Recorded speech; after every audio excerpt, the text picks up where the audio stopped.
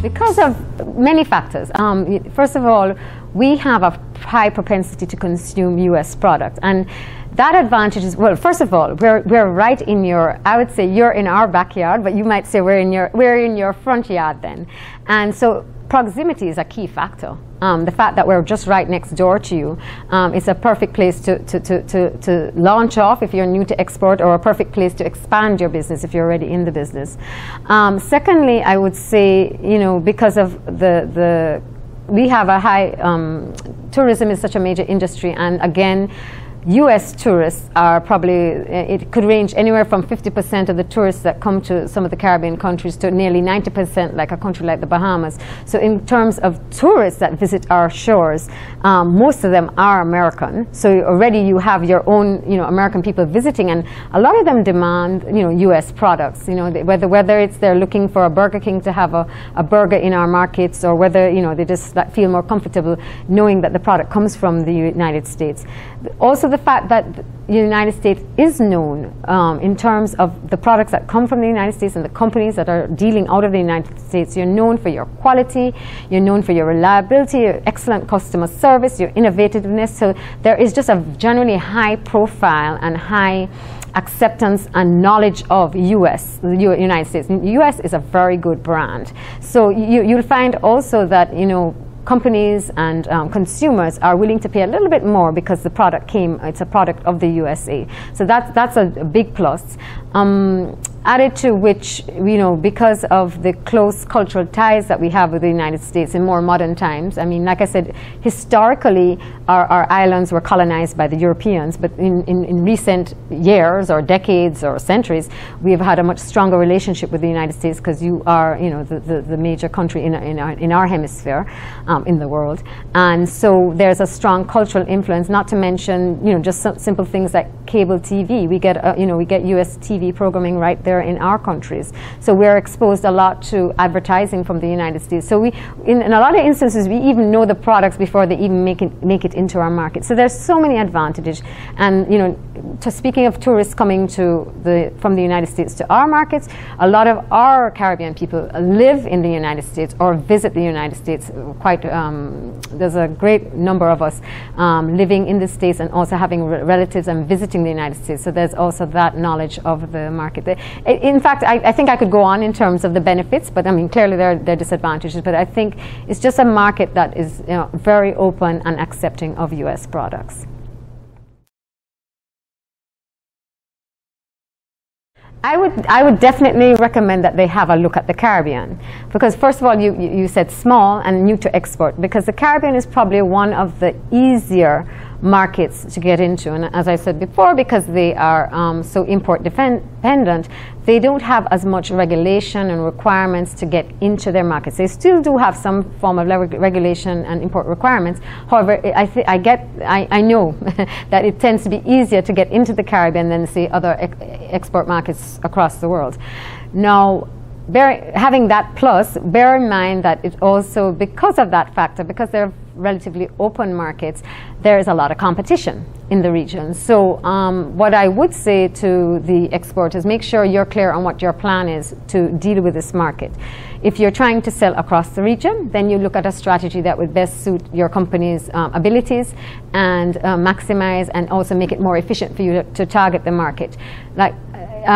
Certainly have a look at, identify the top markets in the Caribbean for your type of product, and probably find a way of identifying suitable partners. And I just like to point out the factor that in a lot of cases it's best suited to just find one strong partner in each market, because exclusivity, I always say this, exclusivity is not a bad word in the Caribbean. In fact, it's almost beneficial, because of the size of our markets, to just deal with one strong partner in each market. There are exceptions, but by and large, that is what we recommend.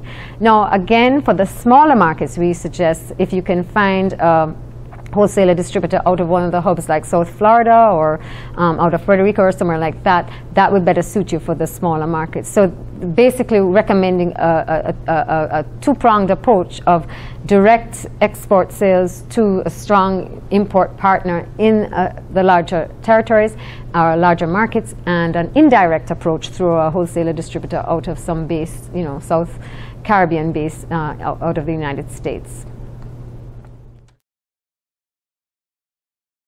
That's pretty easy to answer because the Caribbean basically mirrors or sort of follows whatever the trends are that are happening in the United States. Because the United States basically has a very strong influence across the region. So what you'll find is whether it's the health trend where people are living more healthy lifestyles and therefore demanding healthier foods to eat, or the trend where they have dietary requirements or restrictions such as gluten-free or fat-free or whatever it may be, that is definitely a trend that has taken off for several years now, and it's growing. What I would caution though, before you know, a lot of people who have maybe organic products, there is a demand for organic. However, the fact of it being a higher priced product, it's more a niche opportunity in the Caribbean. I think it will always be because of the factor that they tend to be a higher priced product. So value is always very important in the region. Certainly the busier lifestyles that are happening across the region where more of the adults are working outside of the home, particularly the females, you'll find there's a greater increasing demand for convenience foods or easier to prepare foods. So that is a trend. Certainly we're eating more fresh foods, although packaged foods are continuing to grow and will grow. There is a demand for more fresh food, so you'll see in the exports from the United States increases in the exports of fresh fruits and vegetables, etc. And just generally there's some growth in specialty in certain niches. Now I speak specifically about, I'm speaking generally about the Caribbean. Of course there are individual markets that have specific trends and demands, and it varies across the region.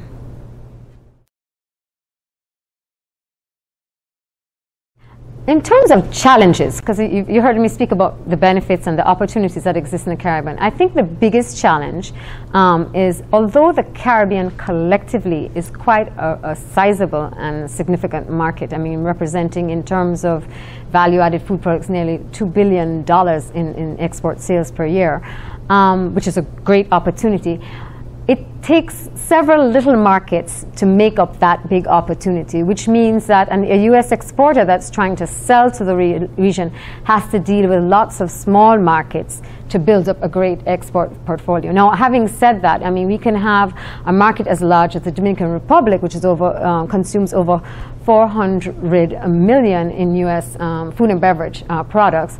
But then you have smaller islands that maybe only buy a couple million every year, you know. So the truth is, if a company is trying to sell to the region and they want to sell across the region, it can be quite a nightmare, I mean not a nightmare, but quite challenging to deal with the little smaller individual markets. And that is why I always recommend maybe you could use a wholesaler distributor for the smaller territories, but definitely focus on the bigger markets. So in a way, it can be challenging to manage these markets, because having said that, like I said, a lot of these, everybody, you know, which is quite natural, feels that they need to get special attention. So you may find that you're investing a lot of time and effort on a relatively small market opportunity. So that can be a challenge, working out how is the best way to service and to properly, you know, manage markets, particularly the smaller ones in the region. But it can be done, and like I said, there are many ways in which you can approach the region and do so successfully.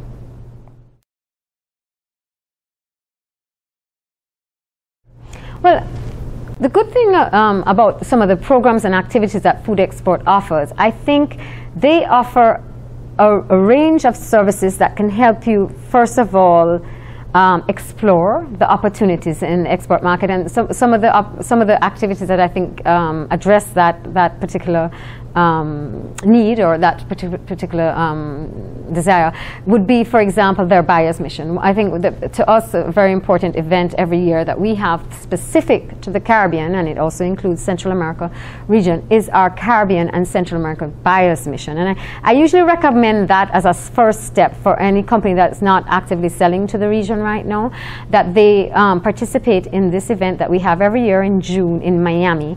And it's basically provides an opportunity to meet with quite a large group of anywhere from 15 to 18 buyers coming from individual Caribbean markets and one or two, about 3 or 4 of the Central American markets. And I say that's a great place to start, because it gives you that opportunity to meet with the buyers directly, potentially drum up some new business, but also learn about the markets face to face from what I consider the experts, because I always tell companies, we have a lot of information through our research and our knowledge, and just even my knowledge of the markets, but the best consultants that you could have, or the best experts you can have, are the actual business people that are bringing in products on a daily basis from the United States and from the world, because they're the ones that know their markets intimately and have the hands-on experience of trying to bring in products into their marketplace to sell. So definitely that is a great opportunity. If you are a company that's a little more further along the process of selling to the Caribbean market, and you've identified specific markets that you like to sell to, I strongly recommend the Market Builder program or a focused trade mission, and I'll speak to you about both of them. But why I say the Market Builder, it helps with doing a little in-depth research specific to the product that you're interested in selling to in a specific Caribbean market. Because unfortunately, because there's so many markets, and there are differences in each market, we can't do a general Market Builder for the Caribbean. We have to be very specific, like I want to sell to the Dominican Republic, or I want to sell to the Cayman Islands. You have to be specific, and that is a good way of getting market research, and then followed up by, after the research, actually making contact with the trade about your product and identifying 3 or 4 or 5 or 6 interested trade contacts that would like to speak to you further about possibly doing business with you. So that is a good program that not only provides the market information and intelligence for you on a specific product for a specific market in the Caribbean, but also provides you with potential business partners for the future. So that I'd recommend. Additionally, we also organize on an annual basis, it's usually one market in the Caribbean, or 1 or 2 markets in the Caribbean per year, what we call a focused trade mission. That has an element of research to it, but the most important thing is we go as a group to the market and visit the market, visit the retail trade, meet.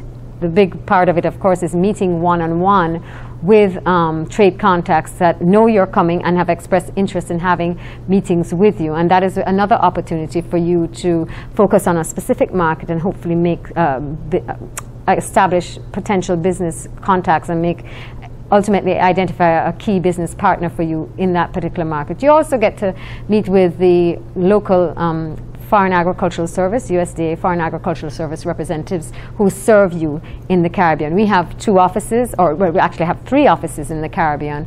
The 2 main offices, one based in Miami, which covers most of the Caribbean region, and one in Santo Domingo, which covers the Dominican Republic, Haiti, and Jamaica, and with a sub-office in Kingston in Jamaica. So, these are programs that we recommend, and certainly think would aid you in your efforts to try and expand your export business to the Caribbean region.